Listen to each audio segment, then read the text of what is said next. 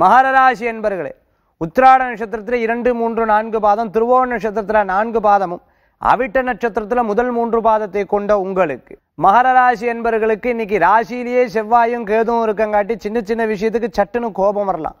எதுக்குன்னு தெரியாது, என்னமோ ஒரு இரிட்டேஷன் இருக்கிற மாதிரியே இருந்துட்டு இருக்கும். ஆனாலும் எதையும் புத்திசாலித்தனமா யோசிக்கக்கூடிய மனோபக்குவங்கள் நிறைய இருந்துட்டு இருக்கும். கோபப்படும் பொழுது யாருக்கு ரொம்ப நல்லது அப்படின்னு சொன்னா, உங்களை கோபப்பட்டு பார்த்து ஏதேனும் நீங்க லூஸ் பண்ணணும்னு நினைச்சுட்டு இருக்கிறவாளுக்கு ரொம்ப நல்லது. சில பேர் பார்த்துட்டேன்னா அந்த கோபத்துக்காக ஆஹா ஒரு தடவை கோபப்பட்ட நீ தப்பே பண்ணக்கூடாதுன்னு நினைப்பா. சில பேர் பார்த்துட்டேன் அப்படின்னு சொன்னா இவன் என்ன எப்பவுமே கோபப்பட்டு இருக்கிறது தானே நினைச்சுட்டு இருப்பா. அதனால கோபத்தை குறைத்து கொள்றது ரொம்ப நல்லது.